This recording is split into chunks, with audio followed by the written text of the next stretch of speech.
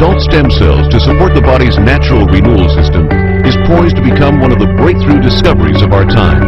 To help understand the mystery of how stem cells and patented Stem Enhance work to create natural well-being is StemTech's Chief Science Officer, Christian Drapeau. As a leading authority on stem cell research and the co-inventor of Stem Enhance, Christian's ability to bring this complex science into clear focus has thrilled audiences around the world. Now get ready as Christian Drapeau unlocks the secret of the adult stem cell phenomenon.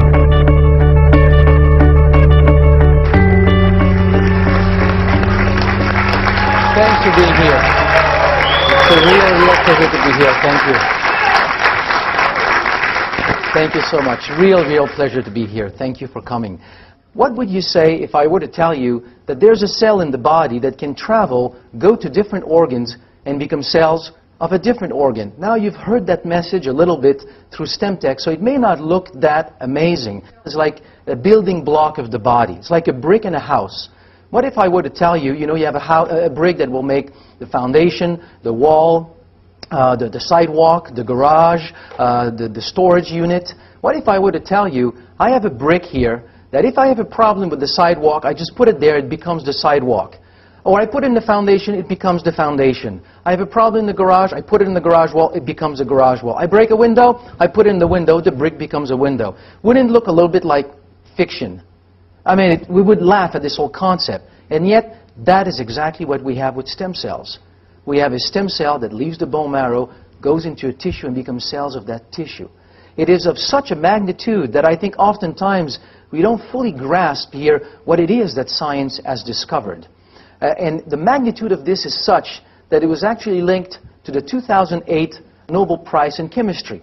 The Nobel Prize was attributed in 2008 to a small protein called green fluorescent protein. The development of the protein and also its use in medicine and in medical research. What is green fluorescent protein? It's a small protein. A protein is so small that it's invisible to most microscopes. So you have this very small molecule, virtually invisible, and if you put ultraviolet light on it, it starts to glow. So what was invisible suddenly becomes visible. So you have a few of these proteins somewhere in a place, and you put the light on it, ultraviolet light, and suddenly you start to see it. It's a little bit like, how did we discover the migratory patterns of whales? I know it's kind of far on the left, like different topic, but how did we do this? We put tracking device on whales, and suddenly we discovered, you know what? They migrate in places that we never expected, and they go at depths that we never expected. It is exactly the same thing here. GFP, green fluorescent protein, is a tracking device. The moment you put it in a cell, just like the brick or the whale that you track, and suddenly you realize, my goodness, it's going way deeper than I ever thought. You put that tracking device in a stem cell, and you realize, I have a liver cell that has that light in it. So that liver cell was a stem cell before. It's the same phenomenon, the same tracking phenomenon. That's what green fluorescent is about. It allowed so many breakthroughs in health and wellness and in medicine. And that's how the whole process here, the whole concept of stem cells was discovered, what they're doing in the body. We've discovered that stem cells can leave the bone marrow, travel to different organs, and become cells of a different organ. This is huge. This is called to change the way that we look at wellness, the way that we look at health. It's going to bring a paradigm shift in this whole industry of health and wellness. How is it going to do this? When we started with this whole field and studying, what became Stem Enhance, we did not know all of this. We were early on, and all of this was discovered as we went along. So we did not one day decide or realize stem cells is something that is really powerful, really interesting. Let's be the first one tapping into this whole concept. This is not how it happened. It happened when I started to study a plant, an aquatic botanical called Aphanisum inomphalus aqua. So let's call it AFA in short. I started to study AFA and try to understand what was the mechanism of action behind its benefits.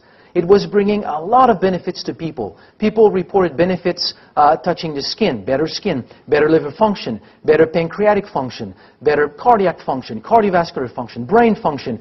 What was really impressive and a mystery to us was the wide variety of these benefits.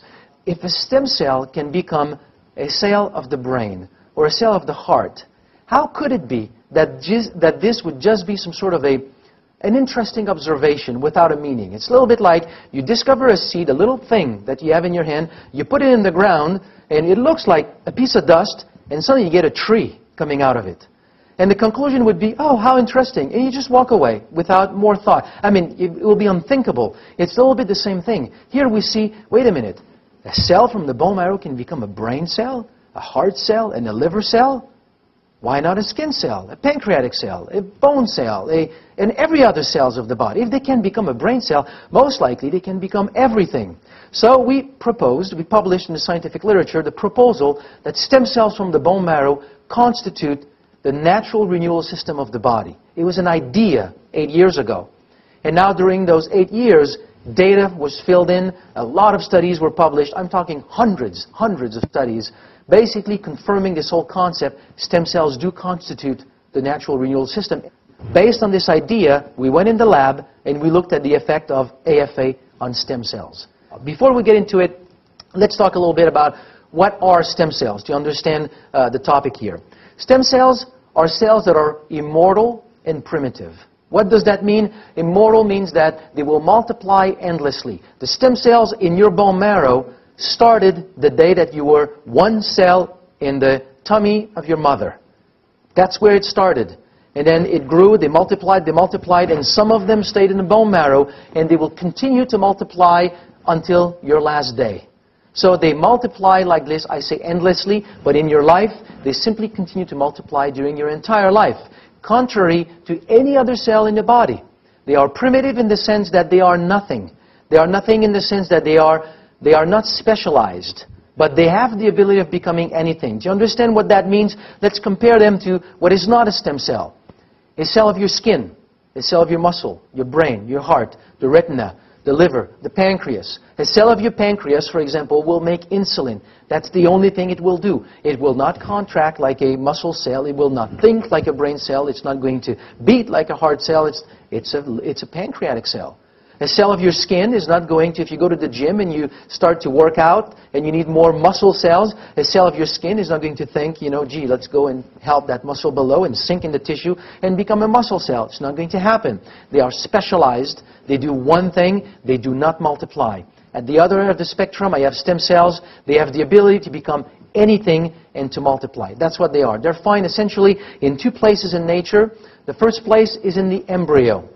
What we're talking about here is called the blastula. It is the very, very early embryo, 8 to 10 days old embryo. It is just 100 to 200 cells, and it is possible to extract the cells that are in this embryo that you see here in yellow. It's possible to extract, it's called the inner cell mass. It's possible to extract cells from this part of the embryo and to grow them in a test tube.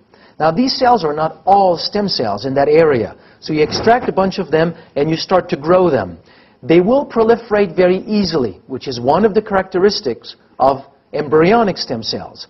But what is a key issue here, or a key characteristic of embryonic stem cells, which has become the test to identify if a cell is a stem cell, when I extract one of these cells from this embryo, the blastula, and I grow them, to demonstrate that it is a stem cell, I inject it under the skin and I get what is called a teratoma.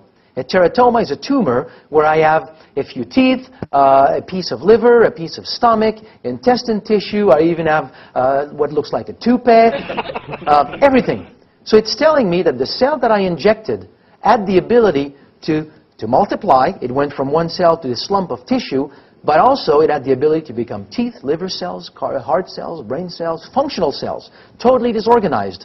It's a tumor, but it tells me this cell has an amazing potential. Now, keep that in mind because we'll come back to that. Now, the other place where you get stem cells is in the bone marrow, adult stem cells. Adult stem cells are from the bone marrow, though they can migrate in the blood, so they're easy to isolate from the blood, or as a matter of fact, we know today, from almost any tissue. You've heard that in the news. You can get it from the skin, from fat tissue. They're everywhere in the body, but they all come at the origin from the bone marrow. Okay, you look at them in a test tube, you try to grow them, they do not grow very easily, and if you inject them in the skin, they do not give you a teratoma. What was discovered is that in the body, not in a test tube, in the body, stem cells do proliferate just as well as embryonic stem cells, and they become any cells of any tissue, but the tissue where they